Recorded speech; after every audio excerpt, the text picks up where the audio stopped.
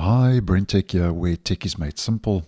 So if you are using Google Gemini, just to let you know that Google has announced yesterday on the 30th of April that you can now upload and edit your images directly in the Gemini app. So that would be the online version, the desktop version, and your mobile phone.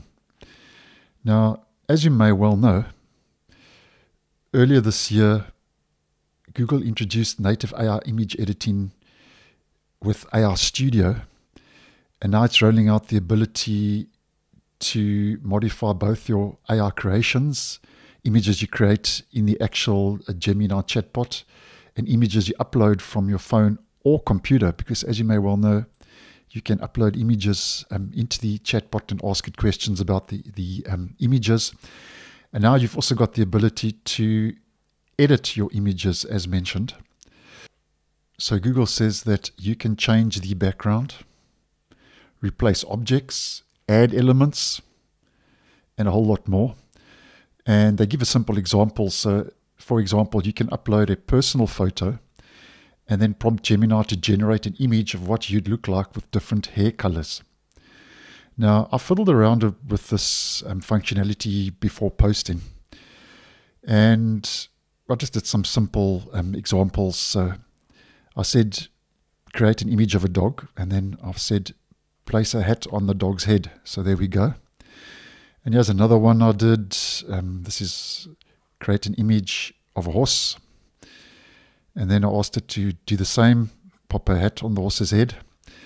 And then I said, make the horse stand in a field of flowers. So you get the general idea. Now, something else just to take note of is that Google does say that any images created or edited using this native image generation functionality will automatically include the invisible Synth ID digital watermark. And Google has also mentioned that it's currently experimenting with adding a visible watermark to all images generated by Gemini. So just take note of that.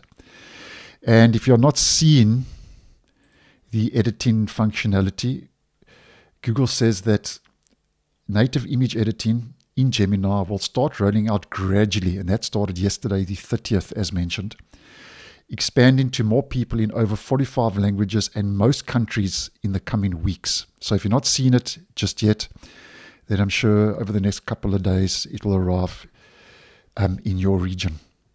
And I actually think this is a nice touch. I think it just brings a lot more functionality into the AI chatbot.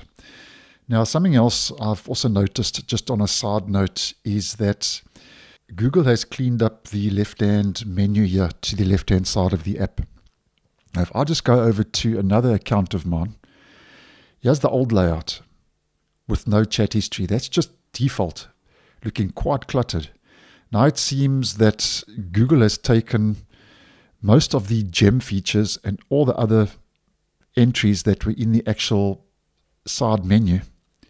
And if we head back now to my main account, you can see things are cleaned up quite a lot. And if I click on that, we can see now it says settings and help, where previously it just said settings, and all that other functionality now has been placed into the main settings. And I actually think that's a nice move. It just cleans up that a little bit because it was starting to get a bit cluttered, and that's without a chat history.